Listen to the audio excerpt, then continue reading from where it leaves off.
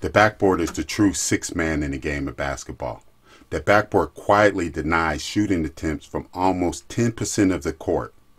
Let's reimagine the game of basketball where the basket is 100% accessible from every spot on the court.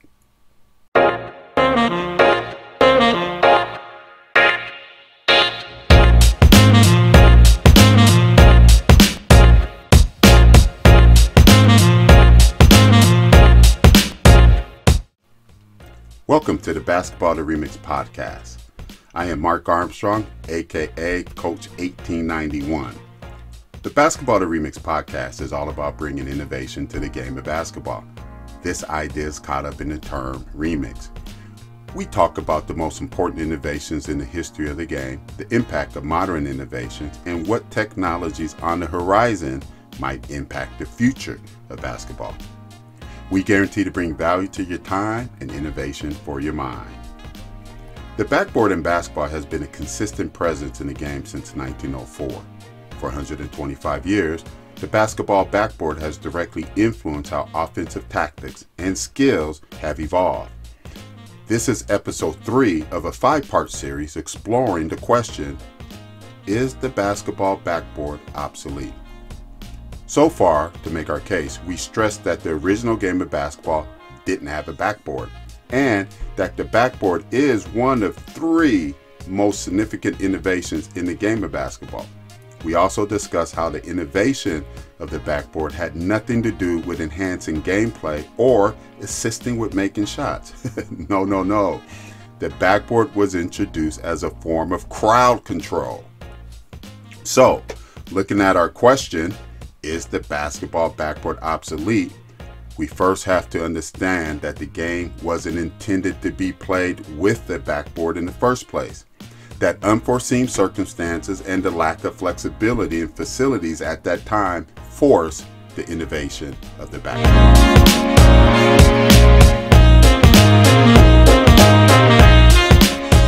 In many ways, the backboard is a silent sixth man, a sixth player on both the offensive and defensive end that stands quietly, almost in the shadows.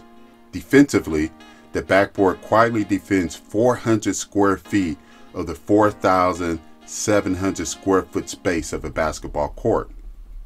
The backboard defends shots attempts from 8.5% of the basketball court. What do I mean? So, the backboard extends 4 feet from the baseline.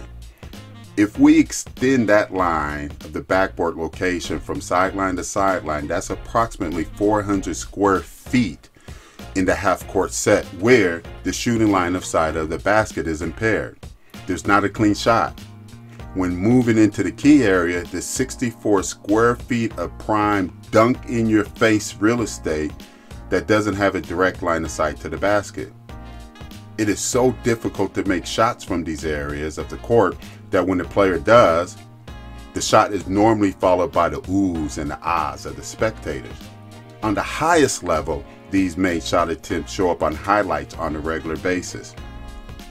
So yes, we enjoy seeing the occasional made jump shot from the corner that loops over the backboard and drops into the net.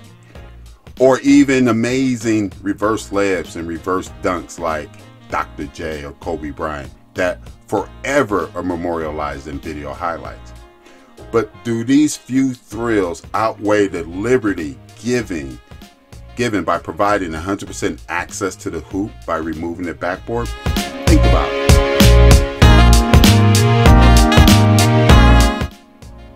Offensively, the backboard has served as training wheels for decades, helping young players build confidence in their shot, helping players who haven't perfected their shooting form or developed touch to still see the ball go through the basket. Several decades ago, it was not uncommon to see 20-foot bank shots made on a regular basis. In the age of the three-point shot, the bank shot is not as popular, and the mid-range game is becoming extinct in favor for layups, free throws, and three-point shots. The backboard's final leg in its high usage rate is for layups. But we'll save that conversation for backboard and layups for another day. Today, let's wrap up discussing the backboard as an offensive sixth man. Growing up in my neighborhood, we had a community center, and at this community center, we had a pool table. And the way we played pool was anytime that you hit a ball with the cue ball and ricochets off another ball and goes in the pocket, for that shot to count, you had to tell your opponent you were going to do exactly that, ricochet off another ball before you shot your shot. The same concept is applied to the way we play horse. You had to call bank before you shot a bank shot to let everyone know you were applying skill to the shot. And here's the rub in basketball. Outside of layups, a baller wants to know that you intended to use the backboard when you shoot. Now, I don't exactly know why this attitude has developed over the years, but I have my thoughts. I think this attitude of calling bank when you shoot a bank shot comes from ballers witnessing, and more importantly, losing games on lucky shots. What's a lucky make? When a player shoots a shot that would have been missed, but the backboard bailed him out. The most classic example of this happened 5 years ago with Chris Paul, which is called the Chris Paul I called game shot. Here's how Zach Brook of NBA Sports describes the event. One of the most iconic moments in recent memory of the DC sports happened just a few years ago, 5 years ago in fact. In Game 3, with the series tied 1-1, the Wizards were undermanned without John Wall in the lineup, heading into the first game at home. The Wizards gave up a 21-point lead, and with just 14 seconds left, the game was tied. With little over 6 seconds remaining in regulation, Paul Pierce found himself with the ball with his back to Dennis Schroeder, squaring up with the rim, above the elbow of the key and just inside the three-point arc. Chris Paul prepared for taking the shot with just 1.3 seconds remaining on the game clock. Pierce fires up the shot, and as he released the ball, Pierce fell onto his back as the ball went off the glass and into the cylinder. After the game, the then ESPN NBA reporter Chris Bouchard asked Pierce during the post-game interview with the Hall of Famer called bank. Pierce responded, "Nah, I called game."